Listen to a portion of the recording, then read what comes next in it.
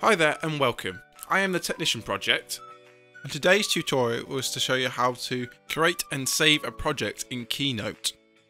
If you haven't used Keynote before, Keynote is a piece of software that is available on Apple Macs. It allows you to create a presentation just like PowerPoint but a bit more advanced. Once Keynote is loaded, press Continue. Create a presentation. Keynote will then give you a wide variety of themes, and we're going to choose the black theme and press choose at the bottom. We'll type something in the box. Now that we've typed something in the box, we'll look at saving the project. Go to File and Save.